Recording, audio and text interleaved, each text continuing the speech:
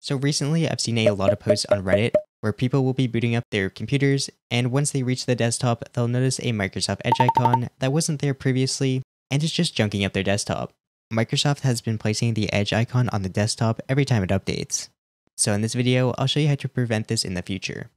This will work on all versions of Microsoft Edge, whether you're using the stable version of Microsoft Edge, Edge Beta, Edge Developer, or Edge Canary. You'll also be able to follow this tutorial on Windows 10 and Windows 11.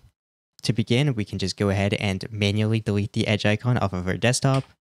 And once you've done that, press the Windows key and R on your keyboard to open up a run window.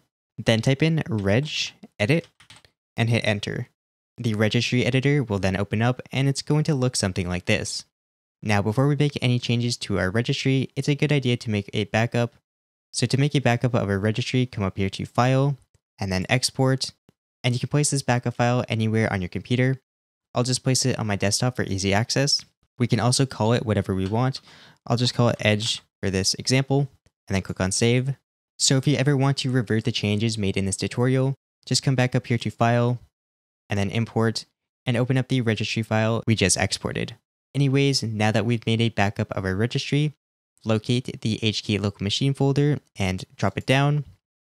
Then drop down Software, scroll down and then locate the Policies folder and drop that down as well.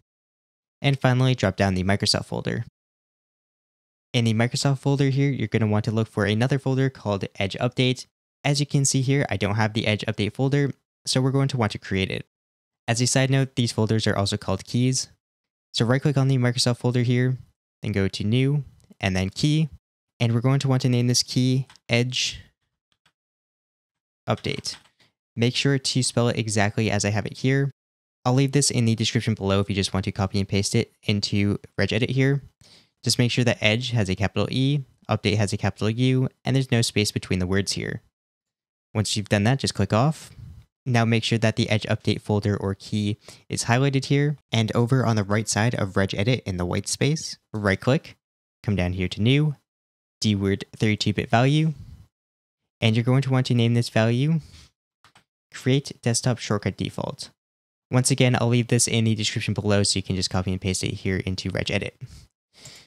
Once the value is created, double click on CreateDesktopShortcutDefault. This window is going to open up.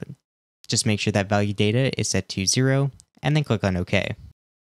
You can now close out of regedit. And that's really all we need to do to prevent a Microsoft Edge icon from automatically appearing on our desktop after an update. If this video helped, please leave a like, and I'll see you guys in my next video.